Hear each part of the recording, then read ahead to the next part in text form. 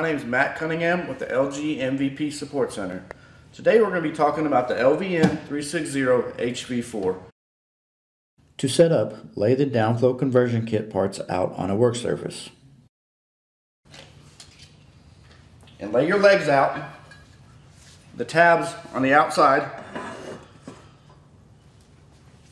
and get your back plate, the flat piece, face down. Align your holes and attach your screws. Now we're going to grab our arms. Make sure the notch is on the outside. Put it on top of the leg. Align your holes and attach your screws.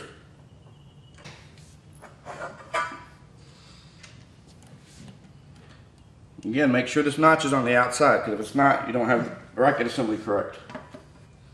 And now for your front plate. It goes inside your arms, and make sure your lip is not up, because you're going to want that flat, because that's where your coil is going to slide on. Line your holes, attach your screws. Now that we have that, we're going to take our panels off and our brackets off. Now that we've removed our panels, our brackets, and our retaining wires, we're going to remove our sensors.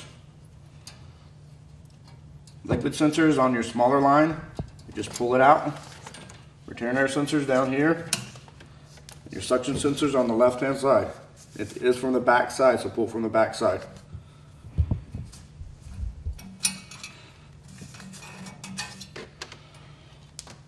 Get your wires out of the way. You're now ready to remove your coil.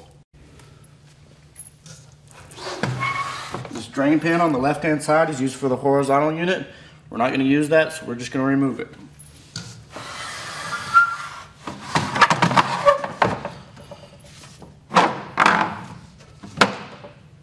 Now that we have our cabinet flipped, we're going to insert our bracket. You just grab it, your legs facing the unit, push it into the back, make sure your legs go inside, push it down flush. And you'll attach your screws to your cabinet. So you just grab your wires and feed them up through your wire chase.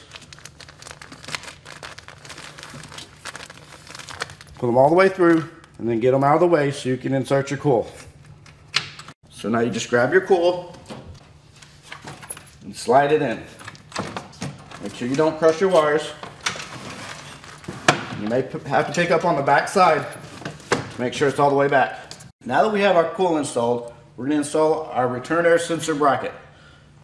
It has 2 holes and 2 holes on top of the unit. Just line up your holes and attach your screws.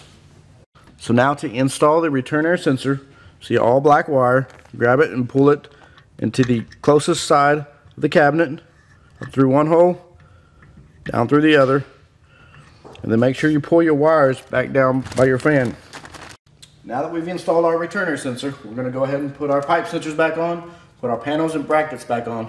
Now that we've reinstalled our wire retainers, our brackets, and our panels, you've successfully completed the conversion kit of the LVN360 HV4 into a Downflow air handler. Thank you for watching. For more information, please visit us at lghvac.com.